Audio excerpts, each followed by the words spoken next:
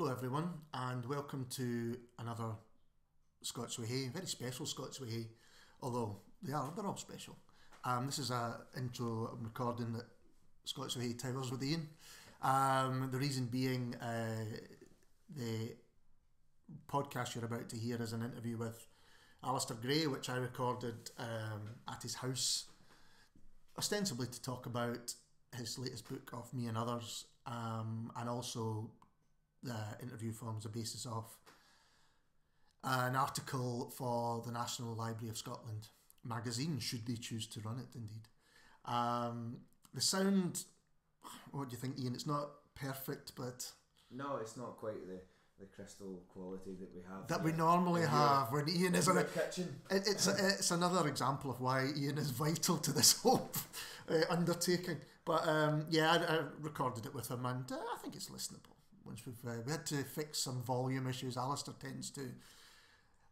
He's the mogwai of interviewees. He goes quiet, loud, quite a lot. It's a performance. It's a performance. It's fantastic. He's all as with everything with Alasdair. It's a fantastic performance. Very interesting listen as he touches on childhood reading,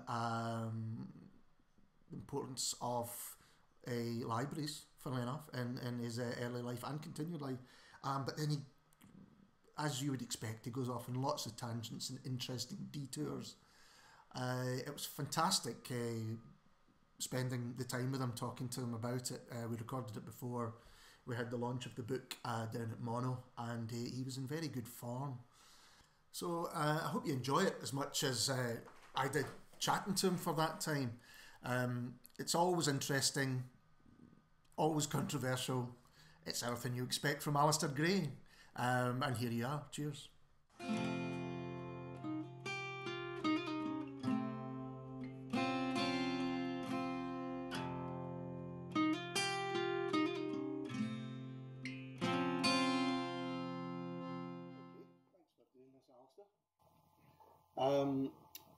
Obviously, Of Me and Others, your latest book, has just come out, and it's obviously looking on collections, or back on your life in a way, through various essays and obituaries and a lot of non-fiction. What's your feelings now that it's finished, looking back on these pieces? I feel that, like any big job I've ever done, I now know how to do it well if I started all over again. It omits, I was going to say it omits too much. I meant it just to be a collection of all my essays that I thought made sense, from one I wrote when I was 17 up till some I wrote this year, one I wrote this year. I had not thought they would tell a story as a sequence. I was surprised when, near the end, I realised it did tell a kind of story, partly an intellectual autobiography, not an emotional autobiography, because I didn't go into my sex adventures and that. No. But I realised it was a social autobiography, because taken in sequence, they announced somebody who assumed that the United States of Britain was permanent, and because it had achieved the welfare state, which had educated me so well, and also it showed me growing up in a Glasgow that was still a hugely exporting, productive place of ships and machinery and textiles, in other words, a place important in the world. But the queer thing was, though Glasgow was commercially and industrially an important part of the world, in the 1950s and early 60s, the Scots, most Scots, had lost any faith in their own importance as poets and writers and thinkers and philosophers. There was Hugh MacDiarmid, who said Scottish culture was unique, different from England, should have international scope. He was a communist, by the by. Made a big fuss that people noticed, even in Scotland, and usually complained about. Because you said in the introduction that the book, which you thought would be this kind of ragbag of interesting scraps, as you say, it has the unity of a struggle for a confident culture and one shared with good friends, and a lot of the good friends are in the book. Sir, I agree. That's excellent. One of the other things that's in the book is you touch on the importance of childhood writing and reading. I mean, can you say a bit about that, about the importance of your childhood education, if you like? Well, I had the luck to have a father and mother who liked books. One of the only books I still have that has my mother's signature in it is a copy of Bleak House. I should say here that my mother's folk were all English. Harry Fleming, according to marriage certificates and things like that, was a boot clicker in Nottingham. Nottingham was then sometimes called the shoe capital of the world. They made shoes and boots and that. A boot clicker, I discovered, was not somebody who worked a machine that went clickety-click. It was a term derived from the French word clique or cliqueur. Okay. He was a foreman who went about giving out the bits of leather to folk to see that they were cutting them up and doing it. In other words, he was a foreman. But he was a trade unionist. And as such, he was put on a blacklist and fired. And therefore he came to Scotland, which is interesting because it shows that the English employers didn't share the same blacklists with the Scottish ones. But he got a job with Bean and Duckett's, anyway, making shoes up here. And that's why my mother was, and her sister, my Auntie Annie, were born in Bridgeton. Let's get back to the main query about libraries, I think. Yes. And the childhood, particularly your importance of childhood reading and writing, and the importance of libraries in your young life. The most important things I ever read and saw But before I ever went to school, Mm-hmm. there were books in our house. 11 Findhorn Street, Ridley, one up.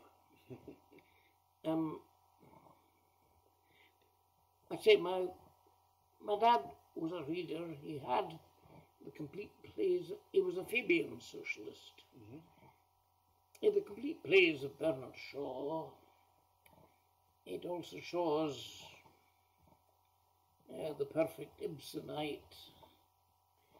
Tom Johnson's, was it our ruling classes? I don't know, I'm afraid. You know, about, there was a plea for land nationalisation, Okay. explaining how the lords and those had got hold of the land, Right. not, as has sometimes been suggested, in 1066, but steadily over the ages up and into the 19th century, and was therefore taking the line that they grabbed it because they could, so a decent government can take it back. Which should be the case. The point was, my parents were literate. Mm-hmm. My mother said that she remembers her dad reading a test of the D'Urbervilles to the family, and she and her mother and her sister being brought to tears. Okay. This I find unusually interesting. Mm-hmm. It means that in the early days of the 20th century, Hardy was not regarded as the property of the academics, or, if you like, the higher bourgeoisie. No, higher middle class. Okay. I've always been astonished by occasionally meeting friendly people Mm-hmm. who regard me as being socially as good as themselves, Mm-hmm. but who express astonishment about this fact. One of them, when I was a writer in residence at Glasgow University in the 70s, Mm-hmm. saying, well, he'd been to Oxbridge, saying, it's astonishing how somebody of your background knows as much about literature as we do.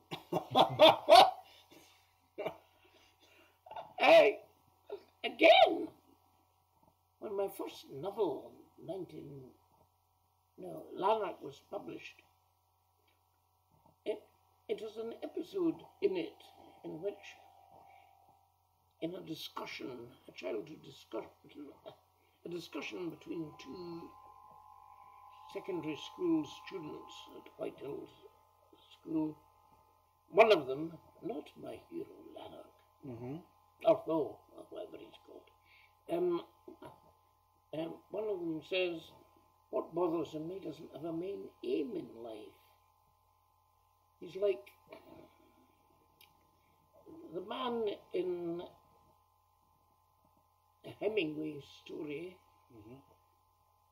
who has a code but there's no direction in which to go. The friend who spoke about that to me was George Swan.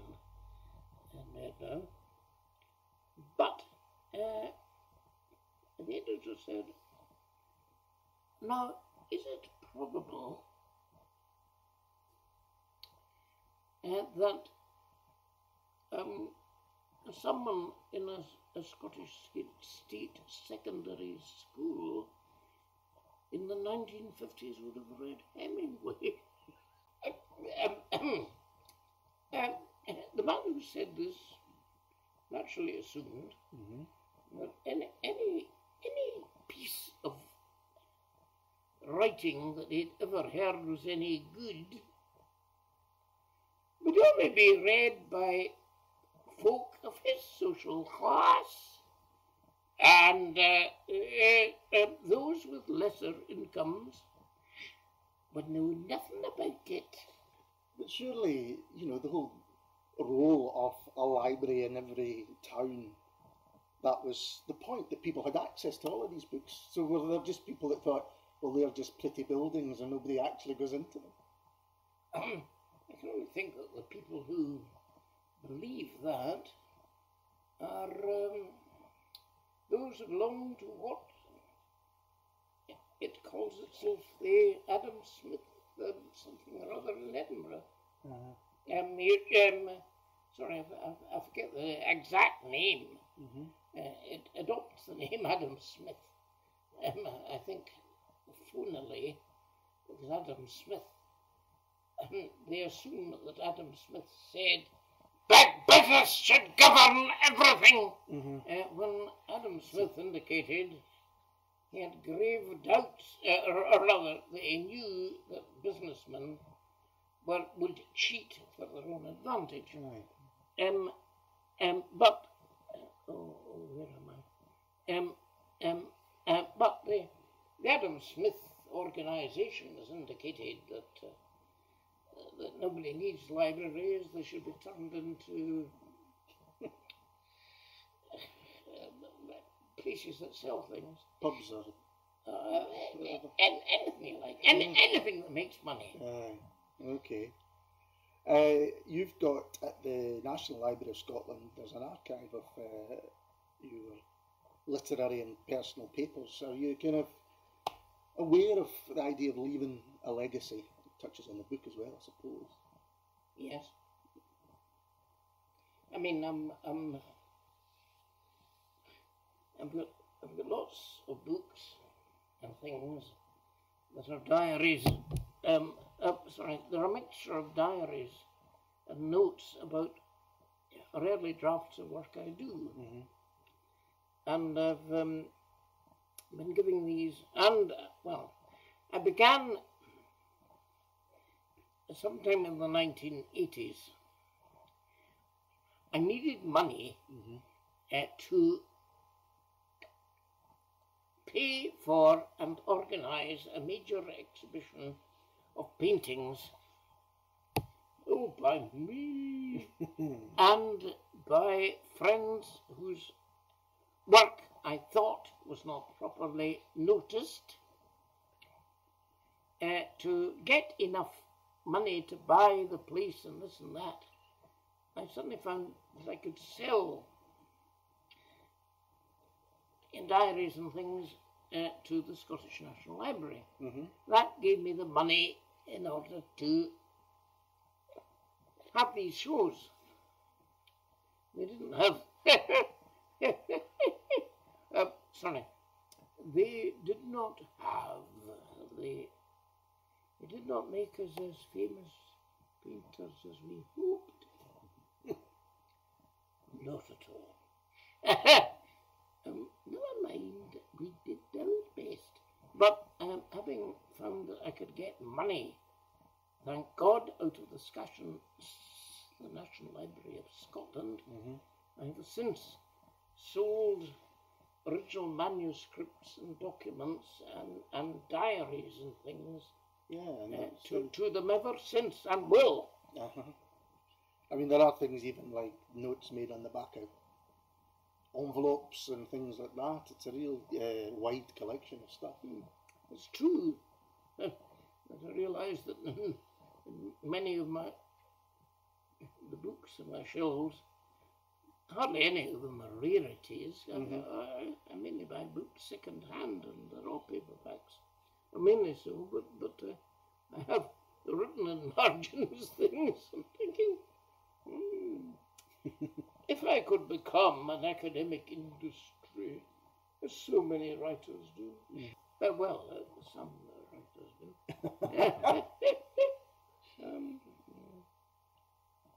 It seems a bit of a shame that with email and things like that, you know, letter collecting and these little bits and pieces probably will die out. I can't imagine people collecting, you know, emails for libraries in the future. I don't know, maybe they will. I have no idea. But it depends if they're fun. Mm. I mean, it depends how they're fun. Yeah. Well, we'll just finish off, Alasdair, with what you're working on at the moment, if you don't mind talking a little bit. I don't mind talking at all. I'm working in my. I cannot call it a translation of Dante's comedy. It is a paraphrase. Mm-hmm. In other words, well, it is a rhymed paraphrase, because I feel the urgency of rhyme is very important to it. But I can't read Italian. I have 5 translations that I move between. And if, as I hope, people will buy and read my version, they should read it beside a translation. Mm-hmm. I would strongly urge John Ciardi's translation of the 1950s. Okay. Because they will see how far I depart from it. Though I do not believe I depart a fraction from Dante's moral message. Mm-hmm.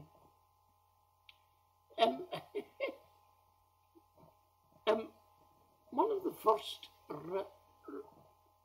things I read about Dante's Divine Comedy was Wilhelm van Loon was a Dutch American who in the 1920s, or between the wars, wrote books. One was The Story of Mankind, The Home of Mankind. Okay. And then later, he wrote other ones. The point is, he was trying to convey an image of the growth, development, history of humanity from earlier ages. In The Whole of Mankind was more a geographical survey of the world's countries in the 1930s. Okay. His views came out about the same time as H.G. Wells' study of history. Right. And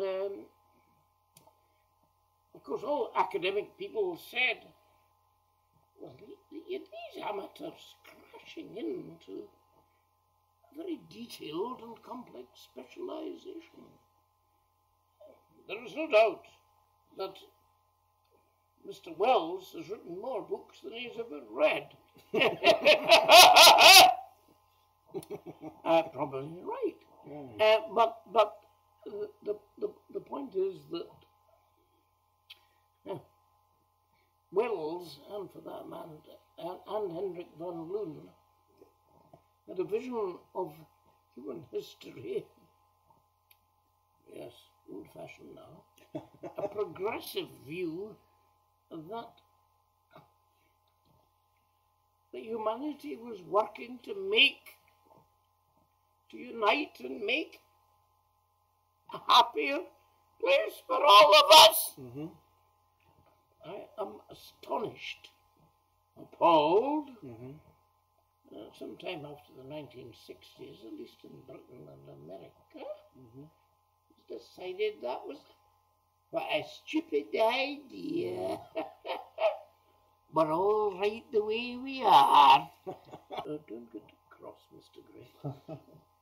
Let me try to get back to what the initial question was.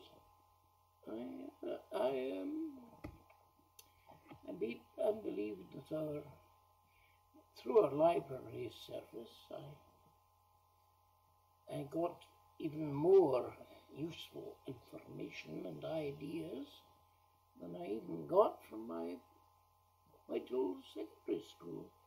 Though I got a hell of a lot of good ones from there. And under the welfare state, I got a bursary and admission to the Glasgow School of Art, which, well, I'd been a quite dedicated and serious artist before I got there. But when I got there, I got the chance of working even harder at it. So the art school basically gave you the opportunity to spend all your hours doing it rather than perhaps just some of them. Yes. Okay. And just to go back to what you're saying, the Dante book, is it's Scots translation, is it, that you've translated it into? It's into my own voice. Okay.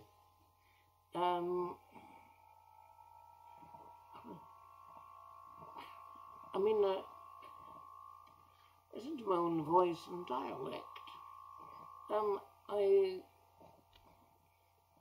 I think that many English folk will believe my voice and dialect is just a slightly different accent. They may not think it's different at all. I don't complain about that.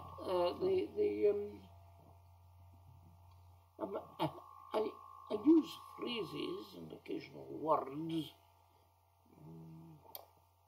I'm trying to think of some smurr, a very thin descending Lorraine, which is quite different, I think, from drizzle.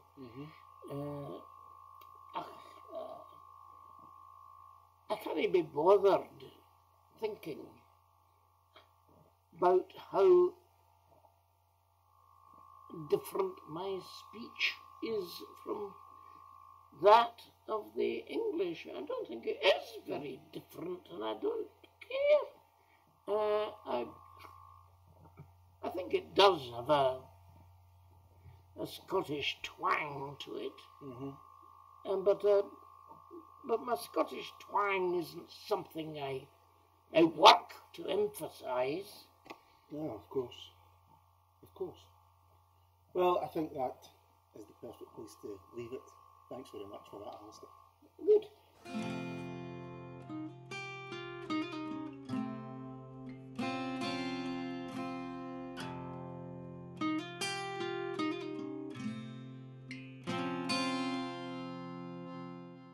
So that was roughly half an hour in the company of Alasdair Gray, and quite a half an hour it was. I kind of wish that I'd left the microphone going. I should explain that I recorded it myself. Ian couldn't be along to do it, hence the kind of slightly dodgy quality. But I wish I'd left it running a bit longer, because not long after we finished, we started talking about our love of show tunes, and he started singing various things from South Pacific, and then he reneged me with what was the hymn he was singing? All Things Bright and Beautiful, the full version, before dissecting it for me, and how it was actually a reactionary piece of writing.